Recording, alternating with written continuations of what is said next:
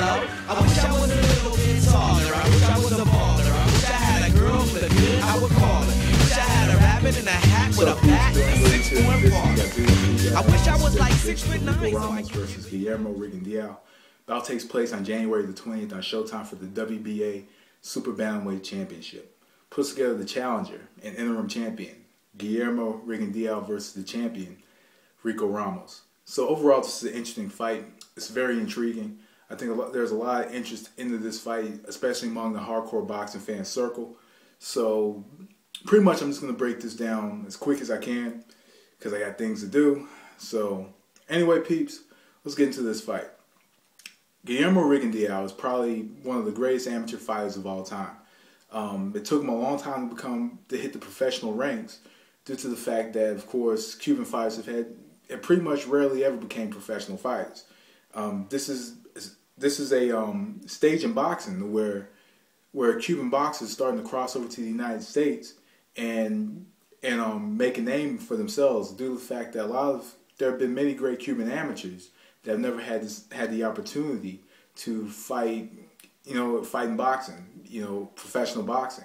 We have Felix Savon and Teofilo Stevenson, two great amateur heavyweights who have never crossed over and actually fought professionally. Pretty much their careers were just amateur careers. But now we have fighters such as Yuriorkis Gamboa. We have Guillermo Rigondeaux. We had Joel Casamayor.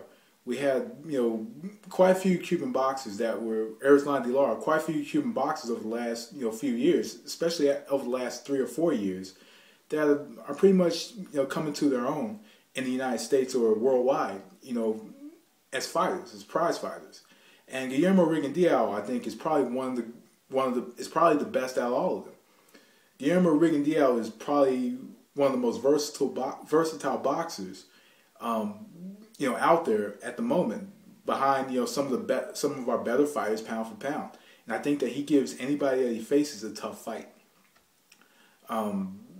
So in this fight, I could talk for about 10-15 minutes on Rigondeaux's style, but all I'm gonna do is I'm gonna give you the cliff notes of his style. His defense is great. He uses his shoulders, he moves his head, he evades punches, using his shoulders and ducking the chin, evading the jab, coming underneath the jab with a body shot, counter body shot, or sometimes he uses the leg or uses angles as defense. He can come forward, he can walk and box coming forward and be aggressive, but also he can be the counter punch and use your aggression against you. There's so many things that Rigondeaux can do that makes him a tough opponent for any fighter that he faces. He has not only that, he has quick hands. He has good power. He's a good body puncher. He's a great counter puncher. There's just so many things that he can do in the ring and so many dimensions to his game. And then not only that, he can combine all those dimensions and make way for a tough fight. Compared to Rico Ramos on the other side, I think Rico Ramos is, he is a natural counter puncher from the looks of him. Pretty much he gets his big shots off when his opponent's, when his opponent misses. So pretty much he does have a counter-punching tendency, but he's usually forced to take the lead in fights. And Rigondeaux is a fighter that can take the lead. He can take the lead, and he'll walk forward, behind the jab, and he's always behind that jab, or he works behind that counter, or he works off of defense, moving his shoulders, moving his legs, using his angles, creating, awkward angles, creating awkward spaces in the ring to work from. So, in this fight in particular, against Rico Ramos, of course, he wants to use his angles because Ramos comes forward in a straight line most of the time and he squares up. So as he's in an angle and he's using and he's moving his shoulders, that's going to lead to openings. That's going to lead to a counter body shot, counter uppercut to the body, straight left hand to the right down the middle, in between the solar plexus, things of that nature. The counter right hook is going to be open because Ramos doesn't necessarily fight behind the jab, the lead right hook. There's going to be a lot of punches that Rigondeaux can throw in this particular fight against Rico Ramos. And also, he can use the ring to his advantage, fight off that back foot. If he fights off the back foot, then more than likely, he can fire off that lead left hand that Ramos is not going to see coming. A majority of shots, he can. I think he does have the quickness to lead in with the right hook. He has the quickness to lead in with the left hand, and also he has the ability to be the counterpuncher and use Ramos' aggression against him in this fight. And I just think that he could fight off the back foot and fire and could just continuously firing off the left hand. And I think he could very, very well win the fight, just using that. Or he can use the right hook. Or he can go to the body. There's just so many things he can do against Ramos. And not only that, Ramos doesn't really protect his body. He doesn't clinch all that well.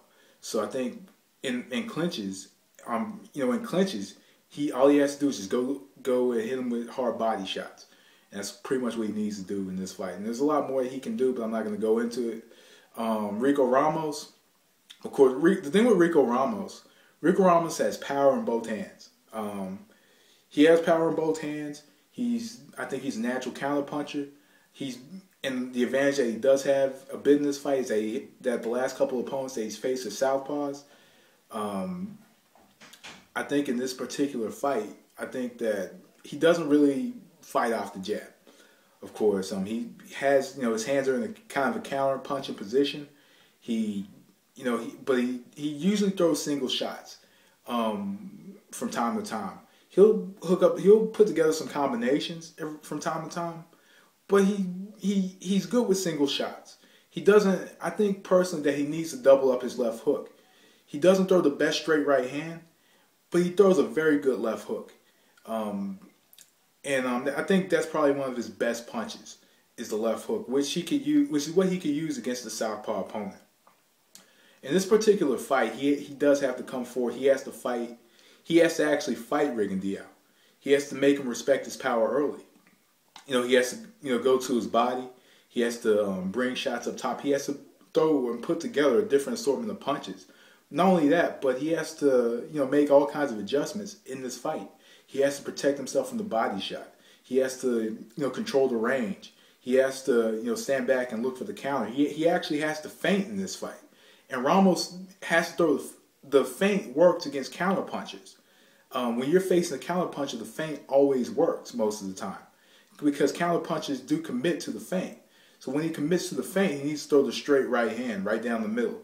And the problem with Ramos is he does wind up and he gets out of position and he winds up from time to time and he's open because he lunges down and his chin is exposed.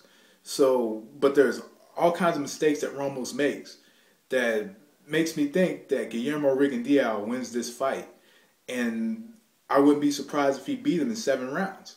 I just think Rigondeaux has power as well, and he's a good body puncher. So I think personally he needs to take Ramos out as early as he can. But if he doesn't, I think he does have the adjustments to defeat him. I think he has the adjustments to defeat him, and I just think that overall, technically, Rigondeaux is much better than Ramos. Ramos has to come in and he has to make him respect his power. But behind him respecting his power, he has to come up with a lot of different things. His straight right hand, like I said, he winds up on and he gets out of range, and that works very well for a counter puncher. When you're against a counter puncher with a good left uppercut, and kind of waits on you, is very reactionary. So this works in favor for Rigondeaux. So I think Rigondeaux defeats Rico Ramos. Like I said, I would like to see. I think he should beat him in 7 rounds, but I think that Rigondeaux more than likely will dissect him, and probably beat him in beat him in 11, 12 rounds most likely. But like I said, I wouldn't be surprised if he beat him in 6 or 7 rounds. But it's a winnable fight for Ramos as well, because any punch can change the course of the fight. So anyway, peeps, I'm out here. That was The Distance. Thanks for watching. Peace.